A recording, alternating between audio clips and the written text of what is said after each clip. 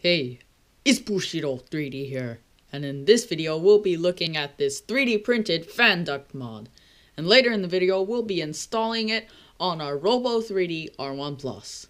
So, stick around.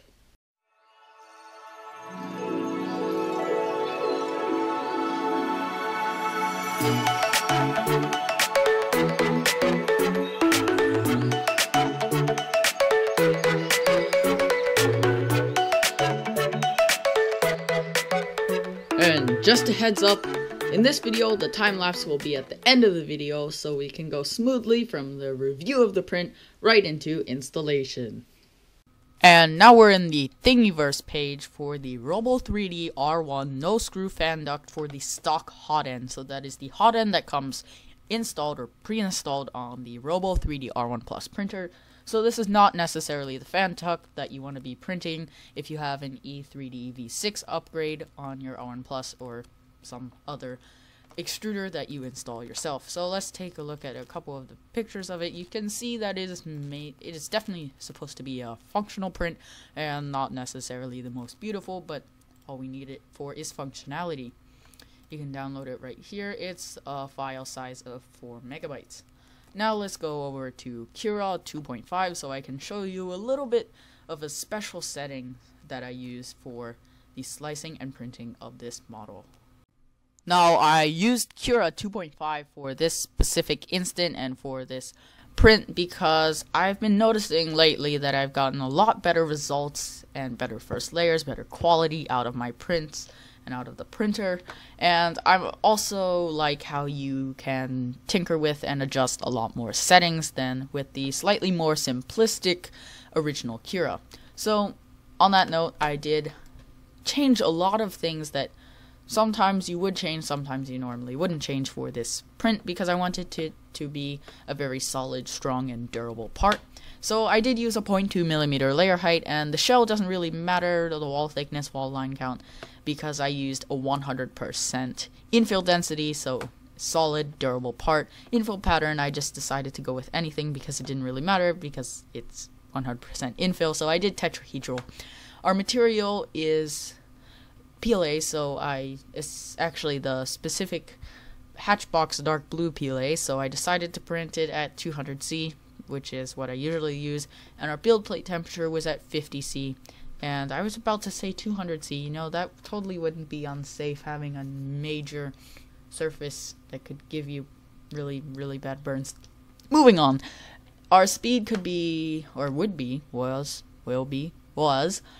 40 millimeters per second for this print, and that actually worked out really well, but I wanted it to be a little bit slower than my standard 50, 60, or even 45 because I wanted the support material to print or come out very nice and clean so that I could have good geometry and smooth transitions on the inside of the model and on all these red areas, the overhangs, so that I could have good airflow inside of the fan duct. Then I had the travel speed of a 150 millimeters per second. Support, of course, I enabled it and put it everywhere. Zigzag, which is a stronger pattern. Build plate adhesion, of course, I used hairspraying, and that produced an incredible first layer.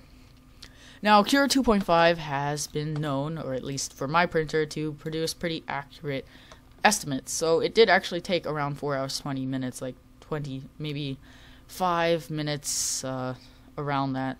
Up or down, I think it was 4:15, and it took 11.90 meters of material, and it was exactly 35 grams. That's really cool. Now let's get on to a quick overview of this print, and then we'll get to the installation. The printer is now on, so let's go ahead and go into prepare. Under prepare, we're going to go to move axis and move 1 millimeter, and then move the Z axis. We're going to move this up until we can fit a camera underneath it and comfortably have enough space to fit a screwdriver underneath the fan area on the backside too. You'll see it in just a second.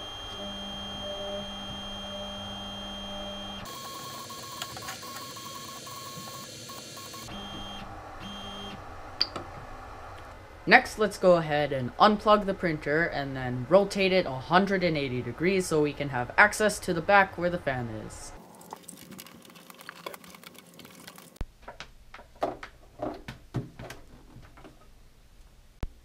And to remove these screws underneath here in the corners of the fan, we will be using this small, pretty standard screwdriver that comes in many drone kits and other robotics kits, so they're pretty easy to find. Or you can just use a even more standard screwdriver, like this one that came with the Robo 3D R1 Plus. So I'm going to start off by removing or detaching this cable right here. I hope you can see that. It seems like it would be a little bit hard to see, but and then I'm going to remove these screws.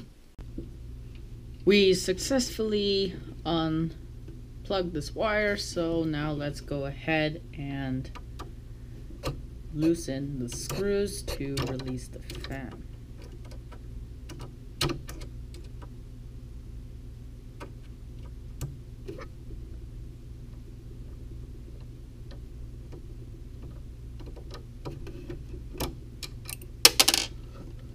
One, and now let's go ahead and remove the other one.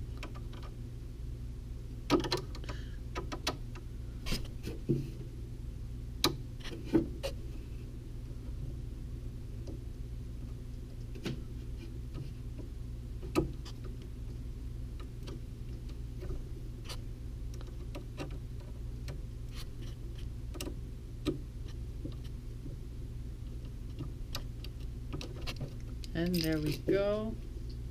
So now let's go ahead and install the fan completely. So we're going to take this fan and orient the label side inwards, slide it in this side slot first,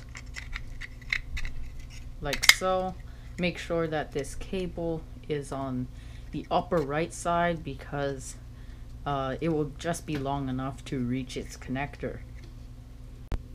Now I'm going to turn on the printer and then move our setup farther down so it'll be easier to see. I moved the whole setup about 80 millimeters downwards, so now let's turn off the printer so we can rewire some stuff. Okay, well, first let's just clip this whole fan duct setup onto the back of the printer. It's going to go right here and just clip into place.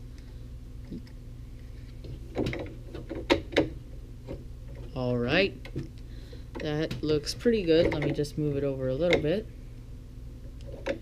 And we should be good in just a minute.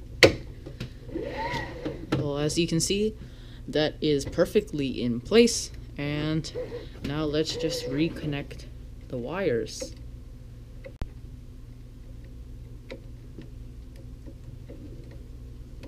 There we go, finally got it. That took a little bit of stretching and I had to move some wires up here, but it works fine and there's a good strong connection right here. It's a little bit hard to see, but here, I'll zoom in on that connection.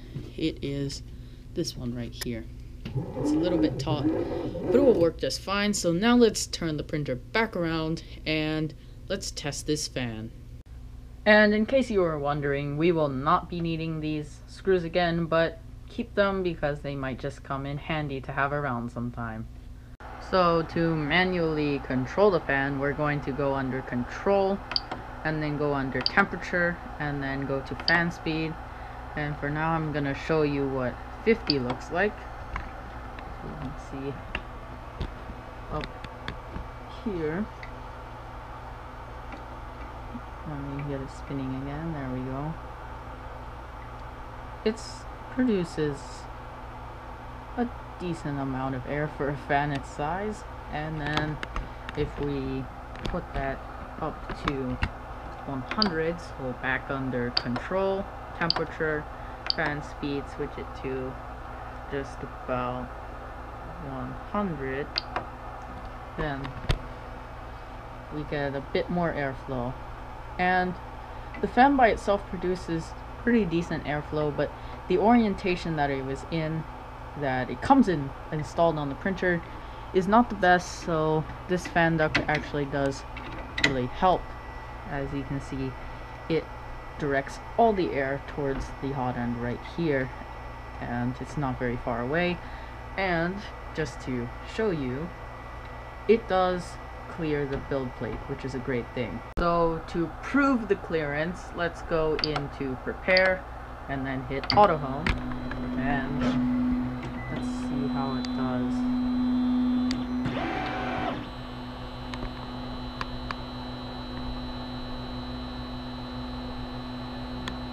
It's gonna break that little piece of filament that is hanging out of the nozzle, but otherwise it's good.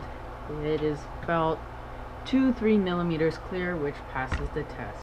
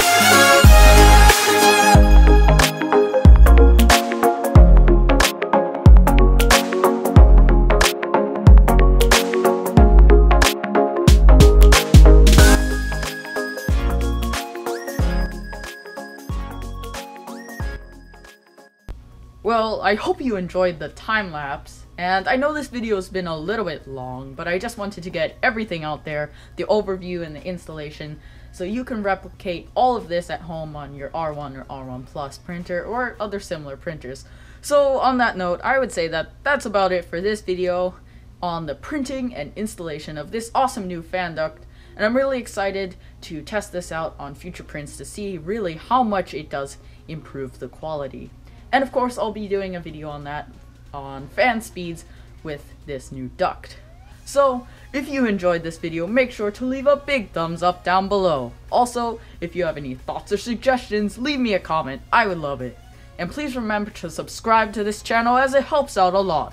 Thanks for watching, go make something awesome, and I will see you in the next video.